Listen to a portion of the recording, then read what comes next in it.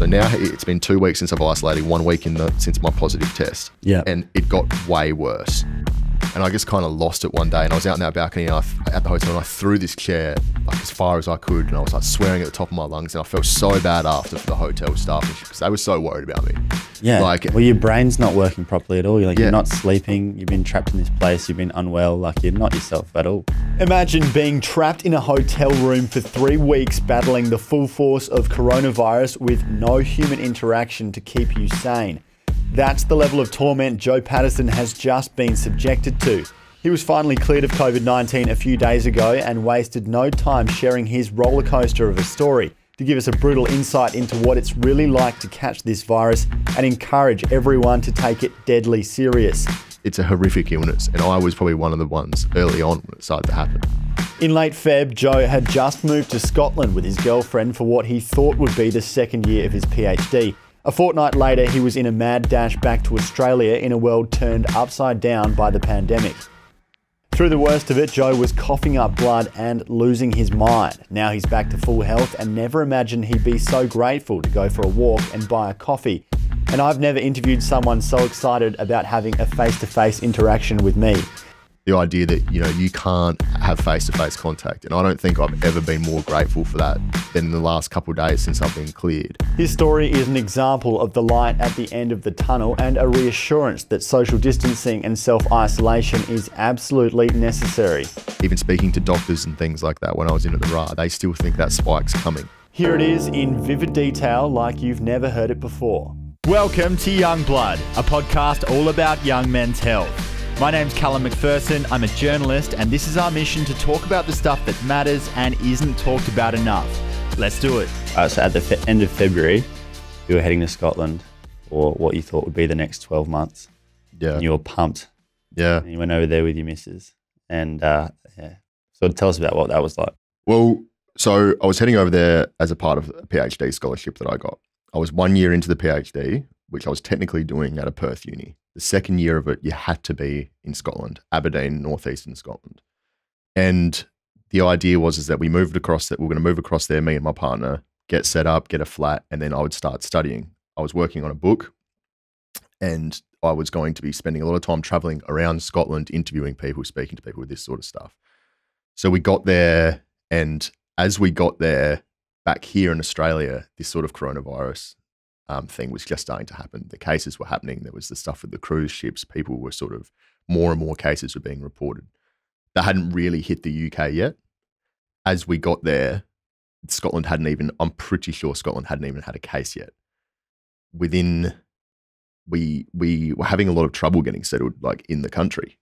Moving to another country is not easy, even if it is the UK. No. Yeah. They're like trying to open a bank account, trying to set up phones, all this stuff. It's even harder when there's... Yeah, you had plenty to do. Yeah, and it's even harder when there's sort of, Brexit / a pandemic sort of looming in the distance. So not ideal. I got established at the uni, which was University of Aberdeen, a beautiful old uni. I had a great support network there. And we'd been in Scotland for roughly 14 days. So not very long at all, really. Yeah.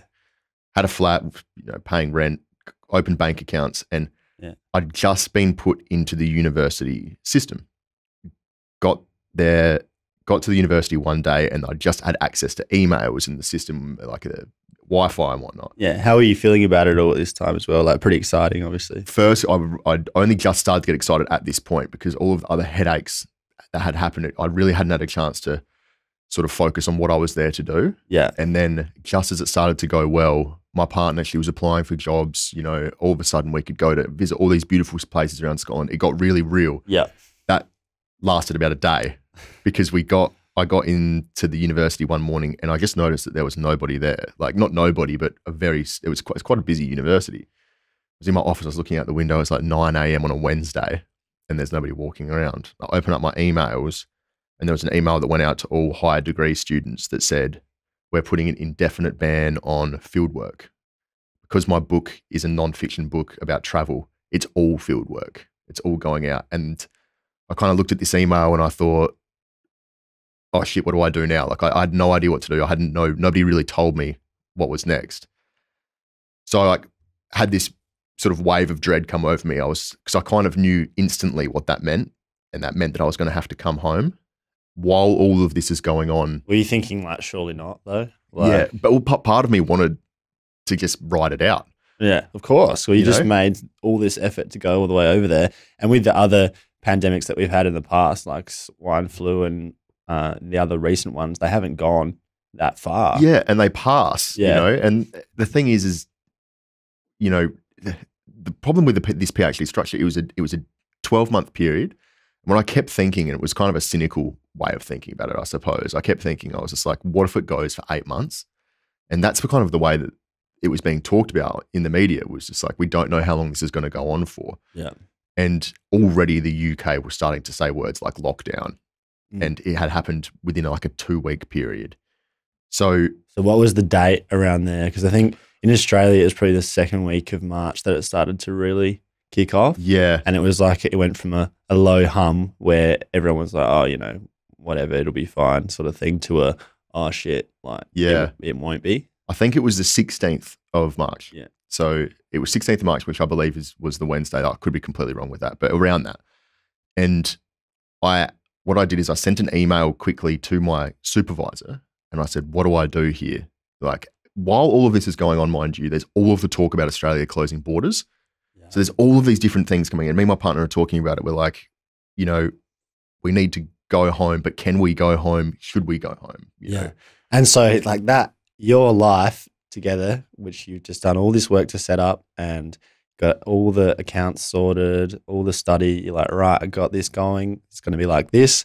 How good. And we've just had this like really good day together the other day. Yeah. And then bang, like it's all gone to shit. Hit you like a ton of bricks. What was that like? And the poor girl, like, I've dragged her to Scotland with me. She doesn't have a job, right? And it was like I was saying, I just got excited to sink my teeth into. It was a golden opportunity, an opportunity that I'd worked really hard for to get. Yeah. And then there was that aspect of denial where I was just like, it's going to be fine.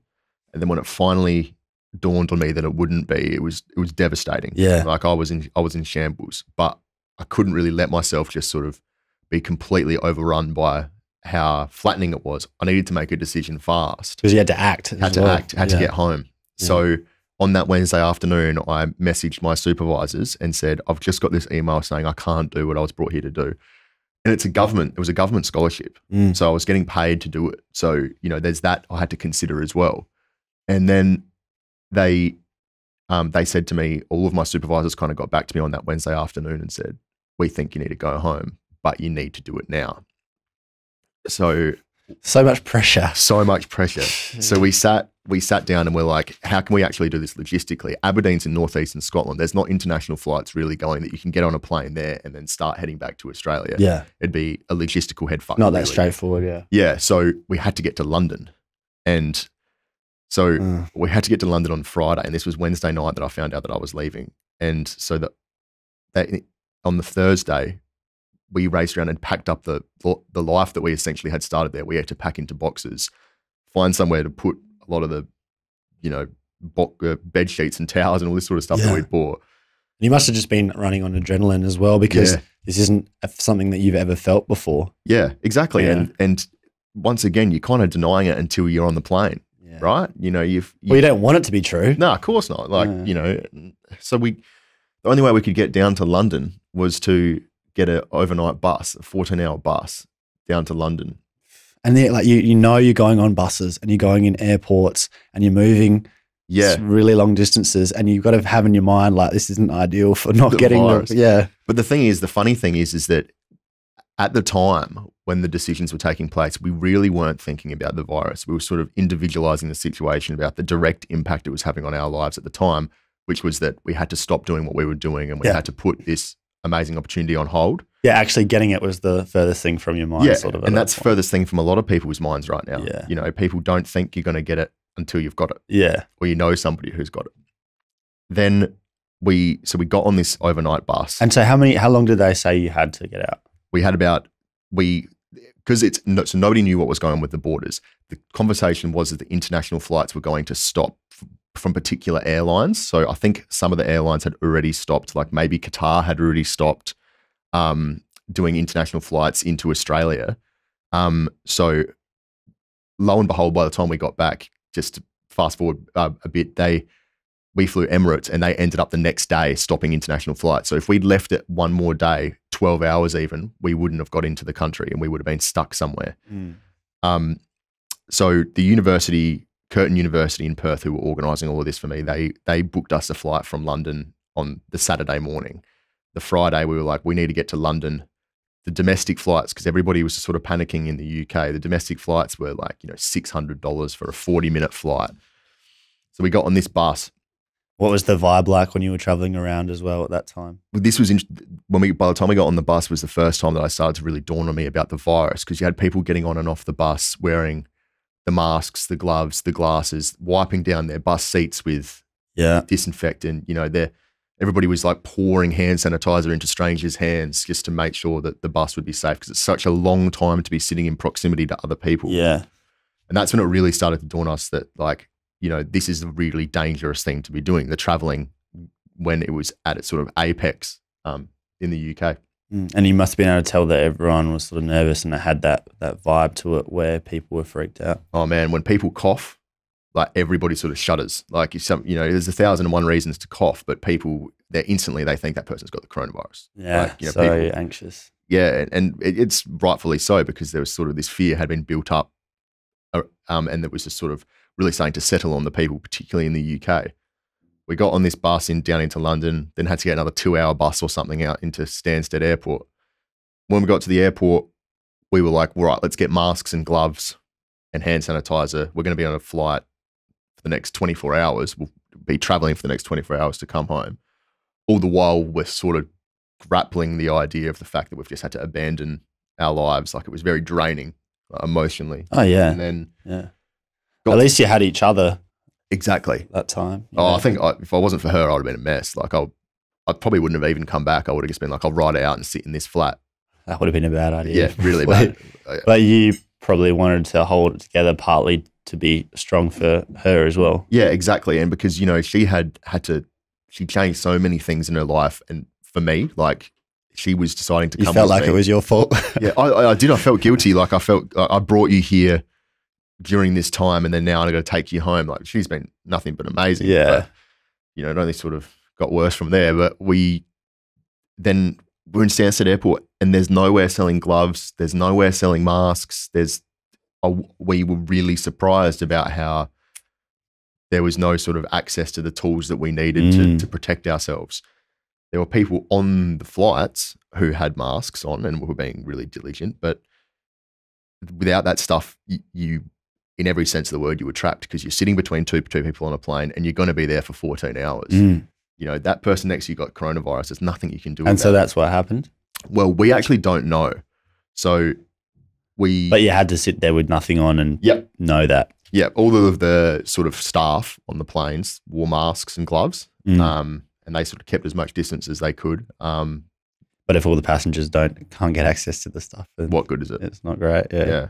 So then we got on the flight, and we actually got separated in the second flight. So we flew from London into Dubai, and we sat next to each other, and that was fine. And then we flew from Dubai into Adelaide, and on that second flight we were separated. And this is where I don't really know what happened, because we weren't surrounded by people who were coughing much. We weren't some people who looked unwell. The people in our respective rows seemed quite healthy and fine, but you just don't know, because people don't know when they've got it themselves. Yeah. And everybody was just trying to get home. Everybody didn't know when the flights were going to stop from the UK into Australia, and from everywhere else around the world for that matter. So everybody just was trying to get home. So there was a large amount of tension on the plane. It's just going to be in the air or like on the toilet door handle. Like. Exactly. And you just don't know, on your headrest, from somebody walking past going to the toilet. Yeah. So, we got back into Australia, and then we're going through the airport in Adelaide, and it was fascinating. We've all had those flights back home, and sort of that grueling process where you stand at immigration. But while you're doing that, there's people coming around taking your temperature, and you're filling out these special forms that we have to put down an address, and that address is where you're going to be for the next 14 days. Yeah. So everybody coming back into the country had to isolate for 14 days, and you needed to say where you were going to be. And coming home is usually a good thing after all that effort, and you've usually gone and had some amazing experience, and then you're you're glad to be home. Yeah. Whereas this was just the beginning of your torment. Exactly. Yeah. And the one thing that made it really hard for the both of us was that it took us from one extreme to the other. We were so mobile, and everything that we had done was so mobile. Traveling around, we're exploring the new city in Scotland. You know, we're going out to bars, moving around, walking everywhere. Then all of a sudden you come back home, which you weren't meant to be at, and it's like, all right, sit in this room for 2 weeks. And that's best case scenario. Yeah, and not together either. Not together. So at this point we were. So Okay. we had the opportunity to isolate together. No. We isolated at her place. And this was on the Sunday. We got back in Sunday night. And we sort of set up how we were going to live and how we were going to be really careful about what we touched and whatnot if anybody else had to be in our proximity. Had they tested you at that point? No, they don't test you when you come back into the country. I don't know if that's changed now. They just check your temperature. Oh, okay. And if your temperature Unless you have symptoms. Yeah. Yeah. So what happened was 4 or 5 days had passed, and my partner, she started to get really sick, and she had a dry cough, which is obviously one of the most sort of obvious symptoms. And I had a really bad fever. I was sort of sweating, profusely. I couldn't really get comfortable. And so we didn't really know what to do. We'd been back for 4 days. And this was starting to feel fairly nervous at that point. Yeah, because they say, about that 5-day mark is when you start to show symptoms, 5 days after when you came into contact with it. Everybody's different, but it was at that point. So we didn't really know how you go about getting tested, because on one hand, you're meant to be isolating and the cops are coming by and checking that you're there. And on the other hand, it's paramount that you go get tested to ensure that you're clear. So we just called our local GP and we're like, what do we do? And they're like, okay, we can test you rather than going to the Royal Adelaide. They're like, we can test you. You need to drive here all masked up and gloved up into the car park of our local GP clinic. And then one of our doctors came out to our car and swabbed us. And you're both thinking like, we've got it. Yeah. It was pretty clear at that point that something was amiss. But so we went home, and that day, which was a Thursday or a Wednesday, I can't remember. And after that point, we started to feel a lot worse. Like the next 24 hours while you're awaiting your results, we started to feel a lot worse. So it was obvious. It's like, well, we've got it. We've got the virus. Yeah, and just explain, like, how did you feel? At that point, it was for me, because there's such a broad spectrum of symptoms.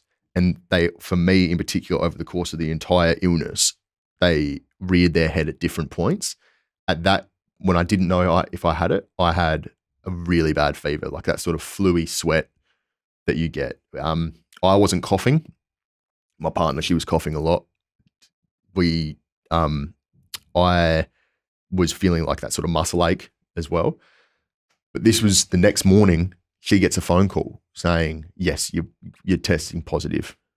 And I sort of sat there and I was like, well, what about me? Yeah. When do I get my results?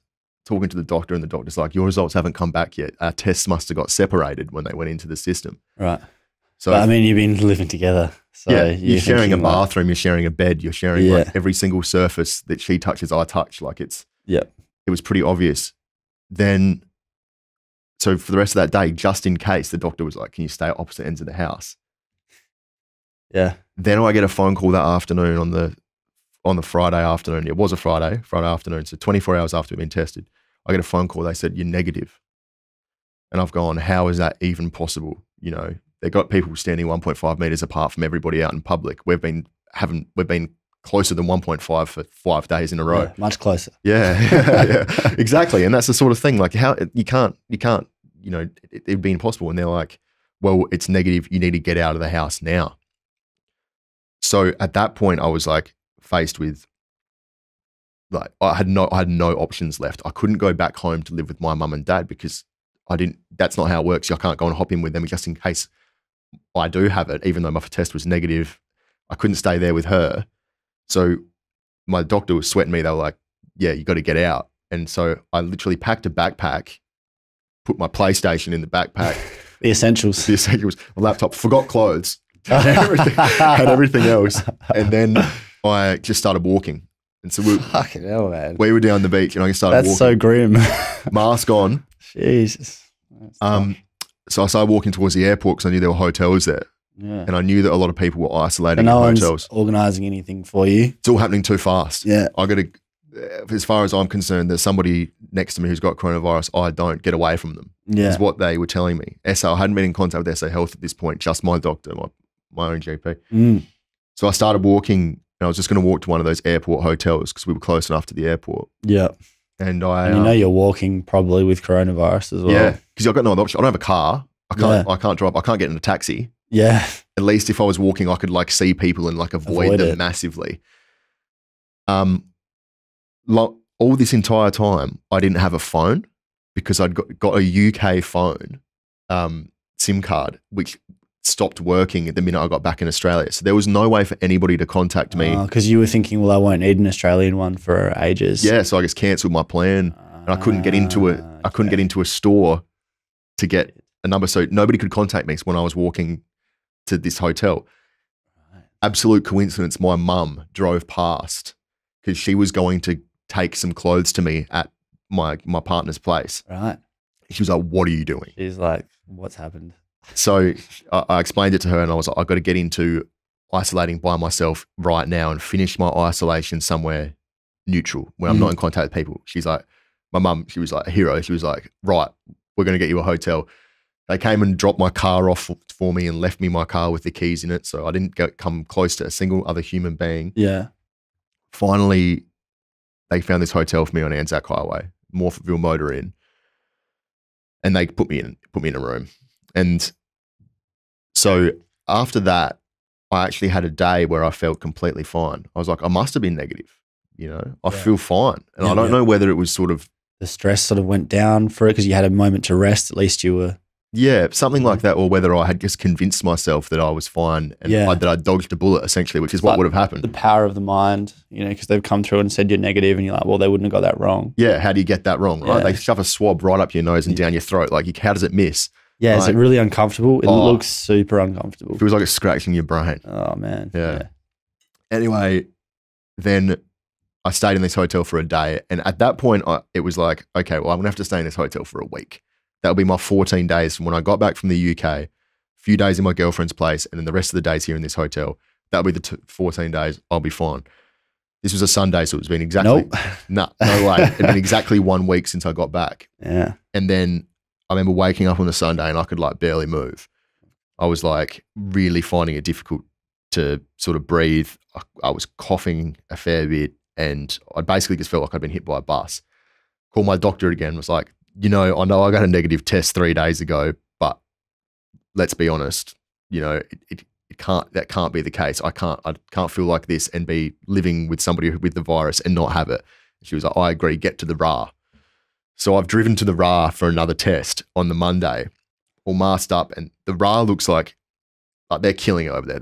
The staff they're just made the best out of the very worst situation. They've got everything under control. Yeah. But it's like a zombie movie. There's like tents set up outside. There's everybody. And they had the entrance for the corona patients separate to the rest. Yeah, as well. you follow like yellow arrows on the ground from the car park, and if you've got corona symptoms, you can only follow these arrows to get to the testing. Got my test then. Next day, positive. You've got coronavirus, and I was just like, well, I know. no shit. Yeah, like at this point, I think I've had it for 5 or 6 days already, but technically that's my day one. So they're like, from today, which was the Monday, a week already into isolation, they're like, now your 14 days starts. So they're like, so you're going to be in that hotel room for 14 days. And I was just like, okay, right, let's get comfy. Well, you really like, though, knowing that was going to be what you had to do the next couple of weeks. To be completely honest, my first thought was, with the work I do, doing the writing and the external teaching, I actually thought that it was going to be fine. Like I didn't think that I would have so much time to think. What I didn't account for was how stifling the virus was in terms of health. Like physically, yeah. Do you think you're going to be able to do some writing and read some stuff done? And, and because that's how I spend my downtime anyway. Yeah. But as that week went on, it got worse and worse and worse. The illness did. There were days where, and you also got to think, in a hotel room, you're always like 2 meters away from a bed. So your instinct is to be in that bed, and especially when you're sick. Everybody's telling me, my family, my doctors, they're like, use this time to rest, but you don't want to rest because time goes so slow when you're sitting in a bed in a room, especially when you're unwell. People. Exactly. And then, and what about like what health care were you receiving? Because they're like, okay, you're positive, you got coronavirus, you got to go and stay in this room. Is anyone coming and giving you drugs or helping you or? No, and this is the thing that I had a bit of a problem with. And this isn't to, say that anybody was doing anything wrong, because at the end of the day, nobody knows still to this day what's going on with the virus. Every day it changes. Every day the rules change. But actually throughout this entire period, there were very few times where somebody told me how to handle the virus. What they care about is how your isolation is going. Not spreading it. And how long until you're clear. So my doctor would call me every day and they'd go through a checklist and that would be it, right? Until I'd done that for a week. So now it's been 2 weeks since I've isolated, 1 week since my positive test. Yeah. And it got way worse. The virus did. Got so bad that I thought I needed an ambulance. And in what way? So at the top of every breath I took, I could feel this sort of huskiness. And if I got up to go to the bathroom from the bed that I was, sitting and sweating, I felt like I'd just gone for a, 5K run. And I was sweating and I could like barely sort of lift myself up. I also coughed up blood that day. I went into the bathroom and my partner, throughout all this, she's going through a similar thing away from me. But because technically she's a couple of days ahead, I kind of knew what was coming down the pipeline. And I remember coughing and it was sort of just like a light spray in the sink. And I was like, I've got to go to hospital. So I drive myself into the RA and they take you into these airlock rooms with like an intercom because they're trying to contain it in the best way possible. They took all my heap of blood, they took a heap of x-rays in my chest and sort of deemed me okay to go home. You just feel like you're in some sort of movie. Yeah, it felt so surreal. And then after that day in the RA, they essentially told me that it would be another 2 weeks from there. So every time I got to... Because you got exposed again? Yeah. So at that point is when it really started to affect me, like mentally. Yeah. Like I was exhausted. Because you've been through a lot, man, like running on adrenaline, being unwell, traveling a massive distance, having your plan of what you thought your life was going to be shattered all at once without getting a break for like weeks at that point already. Yeah. Like you must have been on empty. And then they said, you have to go another 2 weeks. And you described it perfectly because I don't think I'd thought about it all as an entire experience until this point. Because you'd just be thinking next thing because you're in survival mode. Get better, what do I need to do to get back into work, back into my PhD? What do I need to do?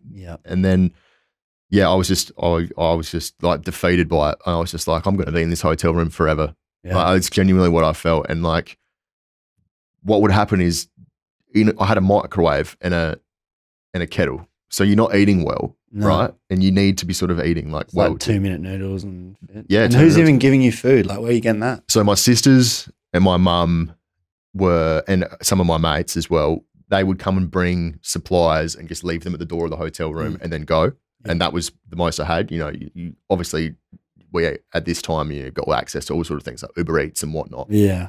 And people were so generous, like my friends, offering to bring me stuff, and my family were amazing throughout the entire time. But it's still not human contact at all, and it's still not what you need, like in terms of food and things like that.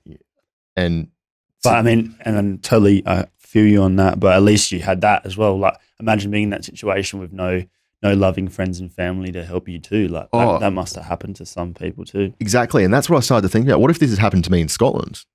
You know what I mean? Yeah, like I didn't know anyone. Yeah, and at least, and if they had to separate me and my partner in Scotland, so that was. I kept reminding myself if there was a reason that I came back here. And you had to try and be grateful in the worst circumstance that it wasn't worse than it was. Oh, yeah. And don't get me wrong. Like some people, like most people have had it far worse than I did. And like in terms of how the illness affected me, like, I'm fine now. Yeah. But don't underplay it. I mean, you're fucking coughing up blood. Yeah, I know. So was my partner as well. So she had to go into the RA at a different point as well. So and the worst part is we have no idea where we got it. Like, we think we could have even got it in the Adelaide airport because that's now what, with a lot of people have. Yeah, and it's just like you would never know because you never know. You can't trace it. Could have been absolutely everywhere. But then also just explain, like you also have had or do have clinical depression anyway. So this would be a really tough circumstance for anyone to be in, where they're going to struggle in that sort of an environment. But then for you had that pre-existing condition as well. So just talk a bit about that. Well, I haven't depression hasn't really reared its head for me in a few years. Like I had a really bad stint with it, and back, maybe in like 2016, 2017. But this was kind of the first time where I sort of felt like those feelings coming back. So overwhelming. It was so overwhelming, and like I'm sort of the person where I could easily convince myself that I love my own company, and that being somebody who writes like pretty much full time, like being by yourself is just like kind of a golden opportunity. Yeah, but if you can't even really focus on that because you're so unwell, exactly, that's a different ballgame. Exactly, and then I was constantly reminded by the things I couldn't do. I was constantly reminded that I couldn't have this human interaction. And this is where I saw somebody on Twitter the other day describe it as sort of social torture. The idea that, you can't have face-to-face contact. And I don't think I've ever been more grateful for that than in the last couple of days since I've been cleared. I am somebody who likes to keep to myself. And when I was really depressed, those few years back, I kept to myself as a coping mechanism. But this was different. I felt those same feelings, but all I wanted to do was to be around my family, or be with my partner, or be with, my mates. And it was sort of, I would sit there, I'd wake up in the morning in this hotel. My work had stopped at this point because, I had coronavirus. They're like, you're not working. Like, just focus on getting better. The PhD had been put on hold. Other writing projects I was working on the side, some freelance stuff, that was all put on hold. And then I'd wake up in the morning and I'd get out of bed and I'd be like, why am I even getting out of bed? To do what in this hotel room? Like, to watch Netflix for the 10th hour in the last 12 hours, or, to make an instant coffee in the corner. And so I'd just hop back in bed and I'd just sit there all day. And I have also got insomnia, so I don't sleep, and you need to sleep to get better. So I found. So you're caught in this weird limbo. Yeah, people were talking about now how they don't know what day it is. Like, I certainly didn't know what day it was. Like, there's a little balcony outside the hotel room. I couldn't even go out there just in case there was somebody staying in the room next to me. So I had no vitamin D. The blinds were kind of drawn the entire time. So yeah, I started to really, in every sense of the word, lose my mind. Like, I remember days where I was like measuring the room, like just for something to do, like measuring how big the room was, which was a stupid decision because it was like the dimensions of a prison cell. But it was nothing like that. Like, I still, the hotel staff were amazing. Imagine you like scratching on the walls, like what day it is, tallying it all up, giving myself tattoos with a prison pen, and doing like a self-diary type of thing. Well, I did do that. That was one of the ways that I sort of got through it, is I wrote about how I was feeling each day, because I try to do that periodically anyway in my day-to-day life, and I kind of had neglected it through all this craziness. And I figured one way to sort of to articulate your feelings, which is this is sort of universal. Yeah, that's a good idea. If you are depressed, I know a lot of people who suffer from depression write about how they feel when they feel better. It's kind of advice. Yeah, and if you're a writer, then second nature, right? Yeah. Have you looked at that since? No, I haven't. I've done that on purpose. I kind of want to forget about it. Despite me here talking about it right now. Be positive though for a while. Yeah, and kind of like do the small things that I need to get done, and then I can reflect on it later. You need a bit more space from it. Yeah, you need that separation, and things are just starting to go back to normal, and normal is relative right now. Yeah. So the world is still sort of suffering from it. And so in that stint, when you say you're measuring up the room and the days sort of all flowed into one, like how many days do you reckon before you were like, I think I'm losing it? There was probably like 4 or 5 days where it was really bad. And I remember I had a really bad day where my mum had come to drop off some stuff for me. And as she'd arrived, I was talking, and this is where I talk about how the rules were changing every day about what we could and couldn't do. We were told that if you get 2 negative tests, then you were cleared. If you worked in health. If you don't work in health, we were told that if you just go 3 days without symptoms, you're clear. And essentially the people were driving out to test my partner, and they were inconclusive tests. So they just kept saying stay.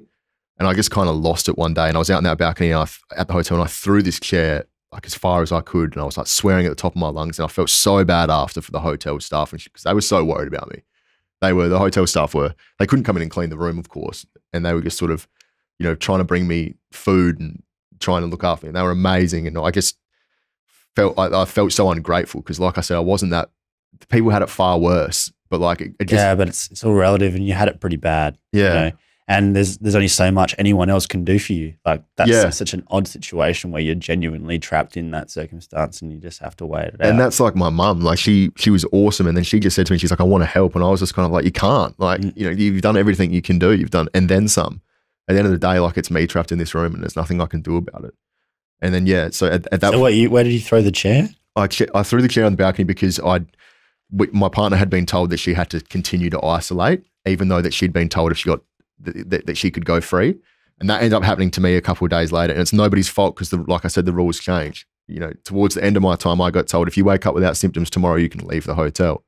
So the next morning, I'm waking up and I'm packing up my hotel room, and they call me. They're like, "Oh, no, you need 2 negative tests."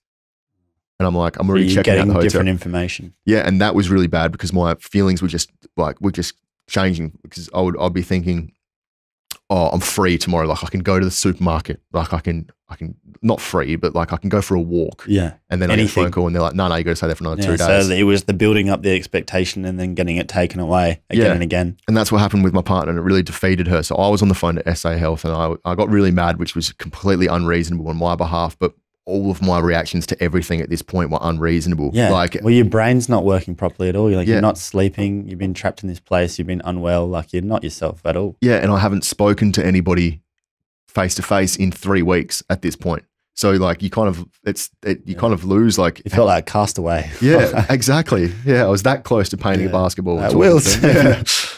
And then I just lost it, and I sort of like had a moment. My mum was standing down there, and she couldn't even comfort me because she's standing down there, and I was just like in tears. I was just like, this is fucked. Like I just want to get out. Like I just want to go back to normal. Like, and that's when everything is compounded. I was like, I should be in Scotland right now writing a book. Like two weeks ago, and at this point, I had a bad realization that I'd been in this hotel room by myself longer than I was in Scotland, and so I was thinking, I was just like, I don't even know what day it is. I don't know what time it is. It's too much. It's too much, and then you get emails, you got to pay your rent in Scotland. God, like, yeah, man. So it just got really bad there for a few days. I ended up pulling myself back together a bit and sort of, at that point, the symptoms were starting to fade. Yeah. So how long had you been feeling like shit for?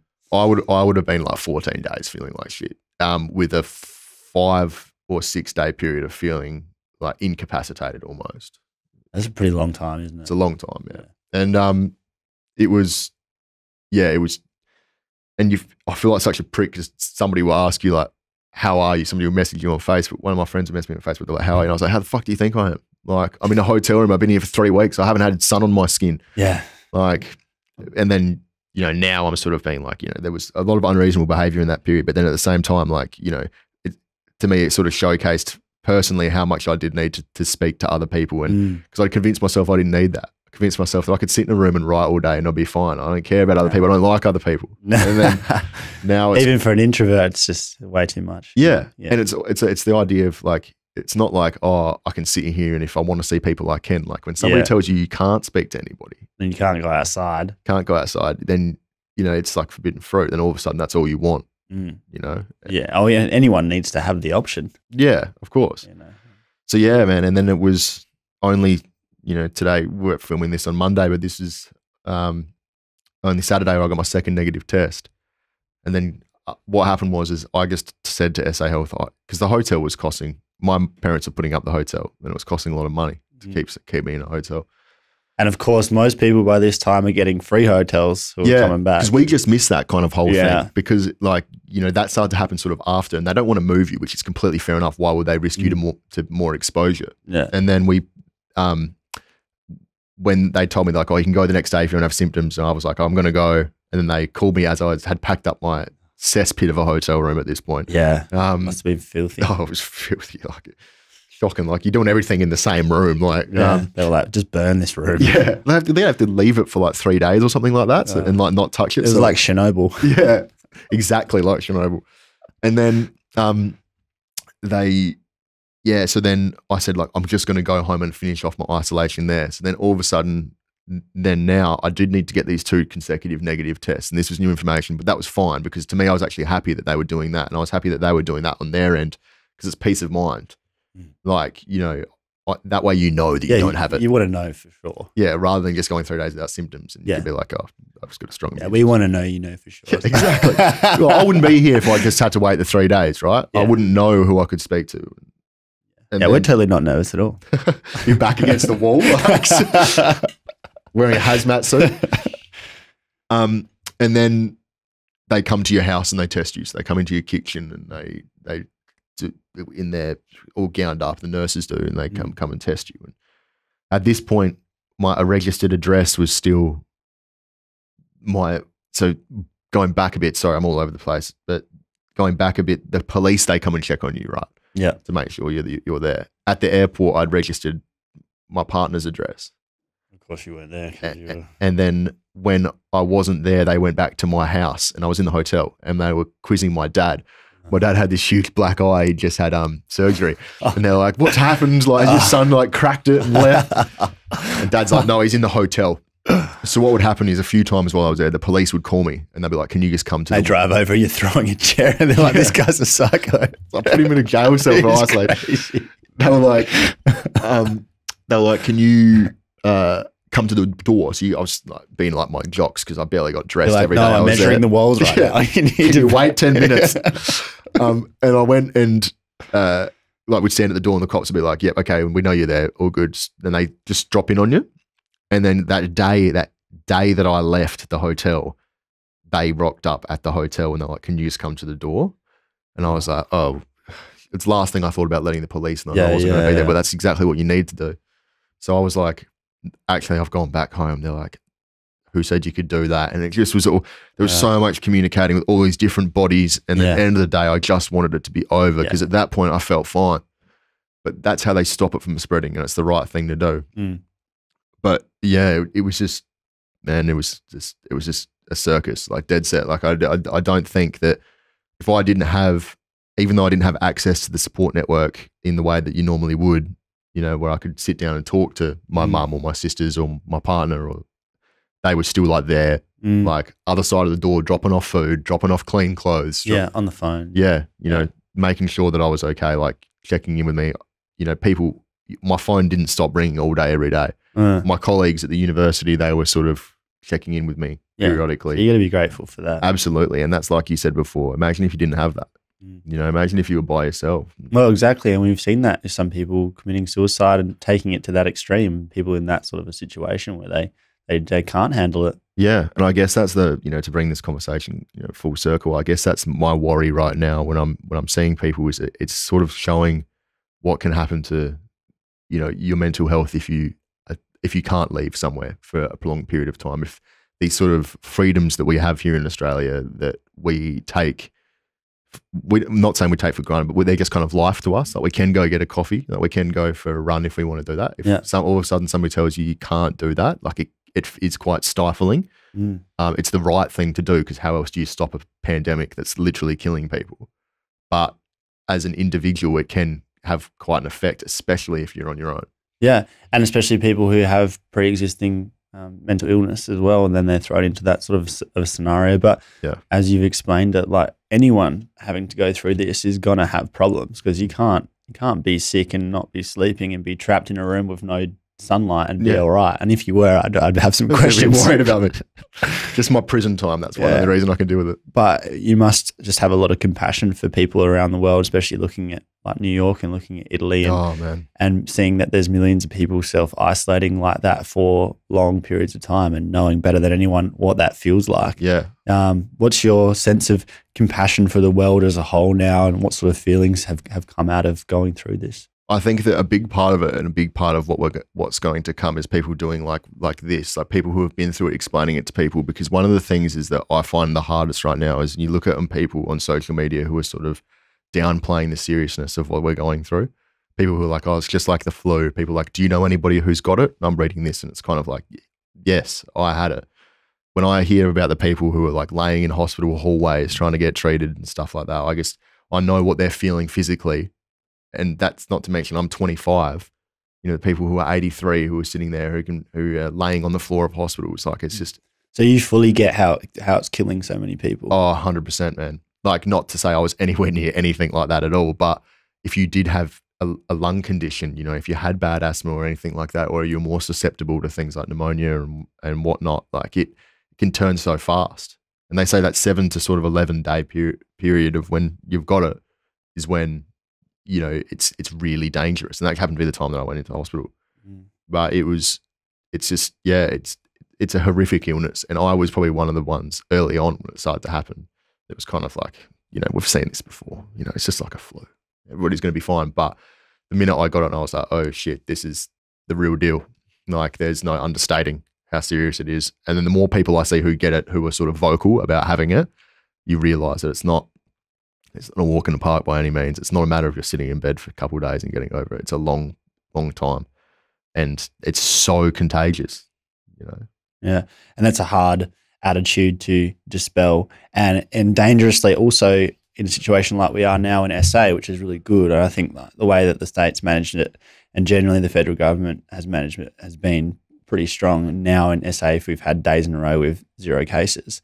But the danger also in that is that people get complacent and they go, well, there's no cases and we're all sick of our businesses being shut down and the economy not running, and it starts to become very vocal that we need to start everything up again. Yeah. And then potentially people don't take it as seriously as they could and say, oh, we don't have it here, or it's not that serious. And then that's when you have a spike. And that's my worry, man. That's my biggest worry right now is that, you know, I'm in complete agreement. So I think the way that the government have handled it has been perfect. You know, the numbers speak for themselves.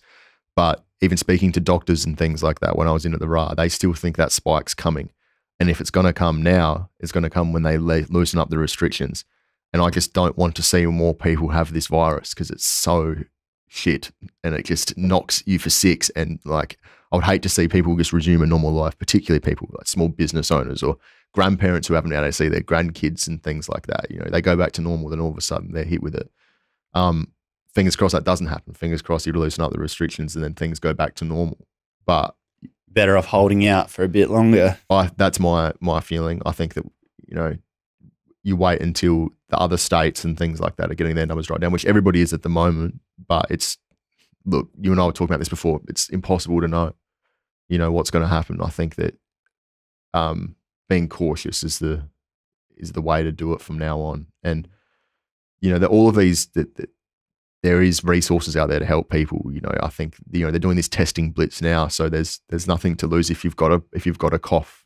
You know, don't put it off. Go get tested. There's no time like the present to know whether you've got it. And yeah, it's just about looking after yourself physically and your family physically, but also mentally as well. And realize that the person sitting at home who, you know, has lost their job, or, you know, which I'm grateful that I didn't actually lose my job like so many people have, or people whose businesses are suffering, you know, just check in on them. And just because illness or no illness, they're still everybody. This is affecting everybody in different ways. Yeah, everyone's suffering somewhere. How do you feel it changed you as a person? I think it gave me a much greater appreciation for social interaction and how much I needed that. Like, I was so close to begging people just to come and see me in the hotel. I'd be like, yeah, I know that this is, as bad as it sounds, like I know that this is like irresponsible and illegal, but you can stand down there and I'll stand up here in my mask and gloves. I just need to talk to somebody.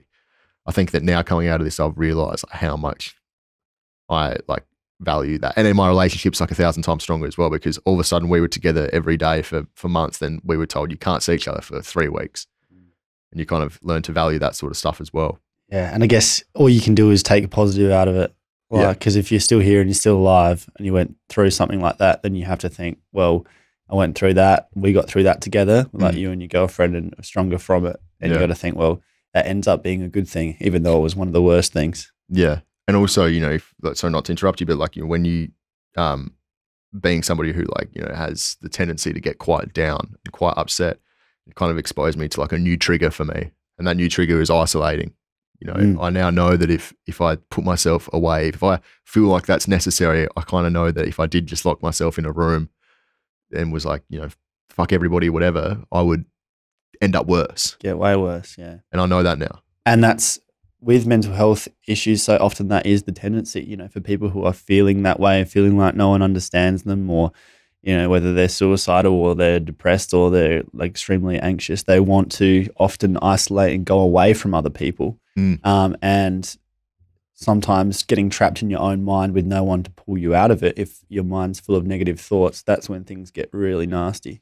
Yeah, couldn't agree more. Like you experienced that in a pretty hardcore way, but it's a very common trait in people who go so far south is that self-isolation. And that's part of the reason why we want to have these kinds of conversations, because either people will be part of them to feel less isolated, or at least they listen to them and hear people like you talk, as someone who's got a tendency to maybe lean into that, who now is like, nah, that was terrible. And it is about, and that's why, I'll take a moment to say what you guys are doing here is awesome, because it gives you a chance to articulate the way you're feeling. And it's just like writing in the diary, like I was mentioning earlier. If you articulate your feelings, it kind of makes you think about them in a bit more linear terms. Like, why was I feeling this way? What was leading me to sort of go down this path? And you can only really do that by talking about it. Yeah, and you really painted the picture.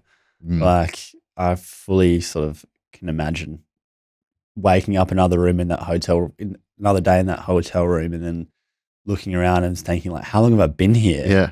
And just turning the light on and thinking, what's even the point of getting out of the bed, and the room getting progressively messier. Yeah. And you just feel so bad, and you're thinking, I'm actually not okay and no one's here to help me. Yeah. That's, man. And that's the thing, like, just another thing like that. So I know, like, I had an environment that I couldn't really control. It wasn't my environment. It was somewhere else, like it didn't belong to me. Like I was never really 100% comfortable in a hotel room. Like nobody's really 100% comfortable in a space that's not their own. No. So it was hard. I mean, it was definitely my own by the time I finished up there, but, but it was sort of like the worst possible place to be in that state. Yeah. And it was all so familiar. At least you're in Australia though. Yeah. That was also kind of one of those things, like I knew that I was 10 minutes away from my parents. I was next to the racetrack as well. I could hear the horses running and things like that. And I knew that I was, the local pub was just down there. Like I knew it was all familiar, and that kind of made it worse because all that stuff was was right there. But kind of comforting though as well. Comfortable, especially the fact that my family could drop by and things like that. Yeah. And help out. So what's the next step now? I'm going to try and get back into just resume my life. As of today, go back to work and just try and figure out what's next for this PhD. I needed to because you have to be there to do it. Well, they're letting me do my third year as my second year. So they're letting me resume it actually here back in Adelaide, but it does mean I need to go back to Scotland. So I need to think about that logistically. It might be in a year's time I'll go back there, but we've still got stuff there. We're still paying rent there. So we need to figure out what we're going to do there. But it's just about going back to some sort of sense of normality. And I know normality is not really, as accessible right now with everything that's going on, but there's still things you can do to sort of make it feel like life's still ticking over. Yeah. And how are you now? Feel better now. Feel a lot better now. As of Saturday, when I got that phone call saying I was all clear, it was like the biggest weight off my shoulders. And it was just so simple. I just went for a walk, and it was just being able to do that. How good was that? Oh, it was amazing. I was out of breath. I'll give you the strong tip because my lungs are so weak after all this time.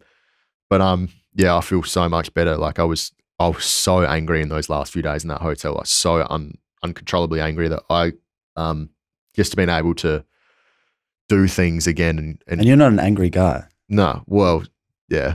Some people would disagree, but yeah. But you're fairly chilled. Like I would have thought, and to be put in that situation, get pushed that far, it obviously shows like a progression to the point where you're not yourself. Yeah. When you're surprised by your own reaction, you know that something's amiss. And that was like how I was after I flipped the switch. I was surprised that I could go that far. And once again, after with some reflection, I knew what it was that pushed me to that. It was the fact that I couldn't speak to people. I couldn't go anywhere. And that this all being said, everything we've talked about, that was the right thing to do because it's the responsible thing to do. You do not want to give anybody this virus, and you do everything you can. If you're in contact with somebody who has it, you do everything you can to make sure that nobody else has to suffer from it, because that's how you stop it. Yeah. Yeah. No, you've got that message across really well, man. I'm glad, man. I'm so happy you're back to health. Thanks, man. I appreciate it. That you're all good after what you've been through, and also just thanks. We're grateful for you sharing that. No, thank you, man. Deciding to come and share that, because I think it's just such a good example for people that there is light at the end of the tunnel, like people who either get it or people who are affected by other people who've got it or who are just living in this world at the moment where everything's sort of upside down. Yeah. For such a intimate portrayal of how grim it can get, but then to see like on the other side of it now, where like, to be honest, it all went to shit, but it's sort of all gone to shit for everyone, and you just got to get back on your feet, and you're here after screaming and measuring the room and throwing the chair and you're still here smiling now. So. Yeah, I think, you know, and that's a big props to you guys for giving people the platform to tell these stories, because it's how people learn. And, you know, it's as big a cliche as it sounds, it gets better. Like, if you are isolating, it will end. Like, this is not going to go on forever. You just got to remind yourself. So thanks, man. I appreciate it. If you got something out of this episode, please leave a comment and subscribe wherever you get your podcasts. It really helps us grow the show so we can keep bringing you the content that matters. If you want to stay up to date with what we're doing and get involved, get onto the Youngblood Podcast Community Facebook group and follow Youngblood Podcast on Instagram. And if you're keen to get in touch with me, email youngbloodpodcast, all one word, @hotmail.com. This podcast was produced by the talented Rory Noak at Podbooth. You can check them out at podbooth.com.au. This is Youngblood. Thanks for joining us. Catch you next time.